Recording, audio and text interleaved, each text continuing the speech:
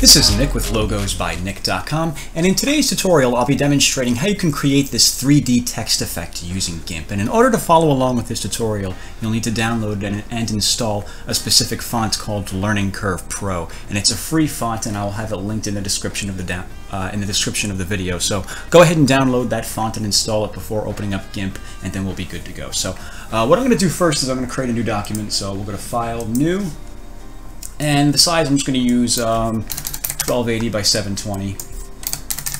Go ahead and click OK. And I want to fill in the background here. I want to fill this in with the background color similar to what you see here. So to do that, I'm just going to change this color to a shade of blue I want to use, maybe something like this. Go ahead and click OK, then we can go to Edit, Fill with Foreground Color. And that's pretty good right there. I'm going to go with that. So the first thing we're going to do after that is create our text. So I'm going to grab the text tool over here, and let me flip around the foreground and the background color here so we get the white text. And I'm going to click on the canvas, and I'm just going to write in ink. And mine's going off the page a little bit. You're going to want to come over here, and where it says font, click on this and go down here until you find the Learning Curve font. Size, I'm going to bring down the size of that a little bit. You might have to make yours bigger depending on how where you started out here. Color white, I'm going to leave that as it is. And maybe I'll make that a little bigger actually. Increase the size a bit. That's pretty good. And what I'll do now is I'll grab the Move tool and I'll just put this towards the center of the page. Like that.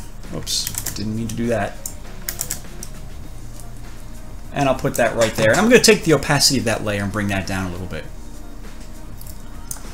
And what I want to do now is I'm going to create a new layer. I'm going to click the button that says Create a New Layer. And we want to use transparency. Go ahead and click OK. And I want to set two different colors here in the foreground and background. I'm going to set the two different colors that you see used here in the gradient of this text, like a darker pink and then a lighter pink. So to do that, I'll click on this foreground color, and I'll put this all the way up at the top right, and I'll take this slider and bring this towards the top so we get like a really deep shade of pink, almost red like that. Go ahead and click OK. And I'll click the background color, and I want to do the same thing, only use like a lighter shade, maybe something down here like that. And we can go ahead and click OK. And what I'll do now is I'm going to create a circle. So I'm going to grab the circle's, the ellipse select tool, and I'm going to click and drag to create an ellipse. I'm going to hold Shift so it locks to proportion, so it's a perfectly round circle like that. And once we've created the circle, I'm going to come over here to the blend tool. And for mode, we want this set to normal. Gradient, we want foreground to background, like you see here, foreground to background, that nice smooth transition right there. Shape, linear.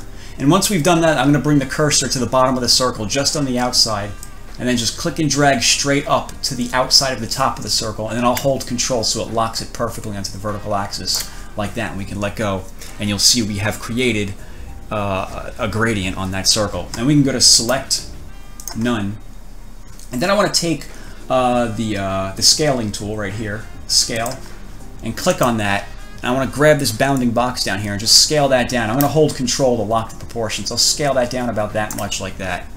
Go ahead and hit Enter. And what I'll do next is I'll right click on that layer and go to Alpha to Selection, and then go to Edit, Copy. And now we can turn off the visibility of that layer and go to Select, None. And what I want to do now, I want to click on this text layer, and I want to create a new layer just above that. Again, using transparency, go ahead and click OK. And let's come over to our paintbrush tool. And for the brush over here, we're going to click on this brush over here, what we have on our clipboard, what we copied. And for the mode, we're going to use normal. Dynamic, we want to change the dynamic to dynamics off, so change it to that. And we want smooth stroke, and bring the quality and weight all the way up. And once you've put those settings in, if you notice, you can draw with that shape and create that 3D style,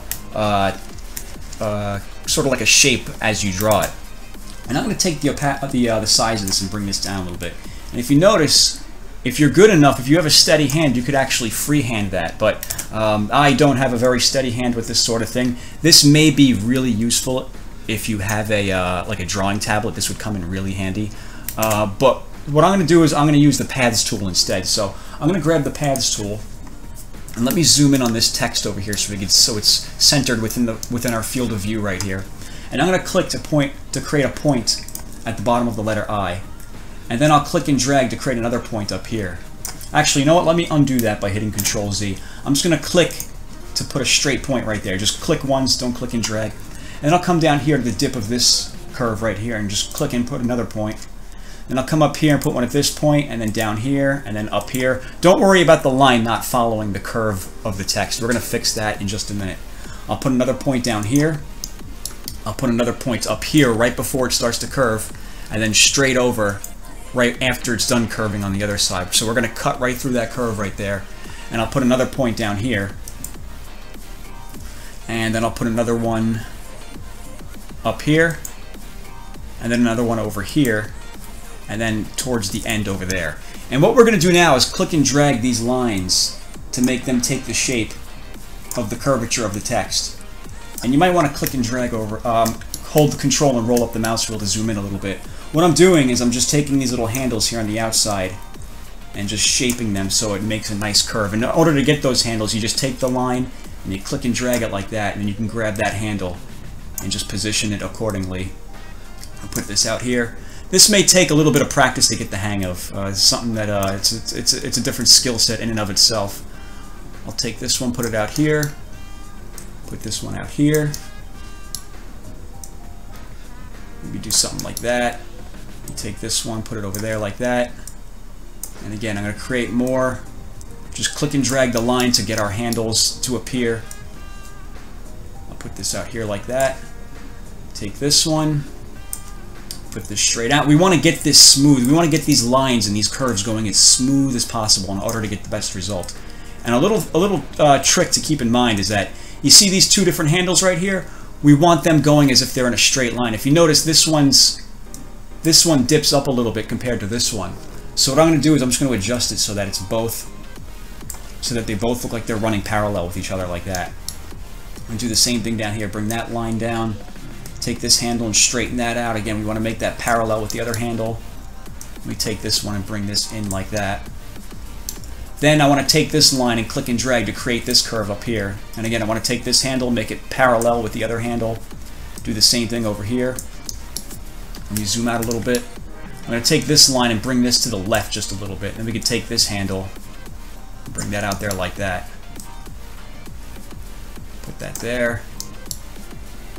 Maybe adjust that just a little bit. I want to take this line for the letter K. Put that over there. Put this over here. I'll do this one next, just to get this out of the way. Like that. And then take this final one over here and just adjust that as needed. And right there, I'm going to leave that as it is right there. I think that looks pretty good. If not, I could always go back and edit it. And what I'll do now is, right here where it says Stroke Path, go ahead and click on that. And down here we want to choose Stroke with Paint Tool. And for the Paint Tool, we want Paintbrush selected. And we want to select Emulate Brush Dynamics. Go ahead and click Stroke. And it's going to take our brush, or what we have copied to the clipboard, and brush it going along that shape. And if you don't like how it came out, you can undo it by going to Edit, Undo, and then you can go ahead and adjust the line. You could adjust this shape over here, this path, and then do it again and see how it looks. But for this one, I think it came out okay on my end. You may have to play with it a little bit just to get the hang of it. And once we've done that, we can go back to the paintbrush tool and just click right here to put the dot over the eye. And I'll go ahead and turn off the visibility of the text layer and zoom out. And as you can see, we've created our 3D style text using GIMP. So that's how you can do that. If you have any questions, let me know. And as always, thanks for watching.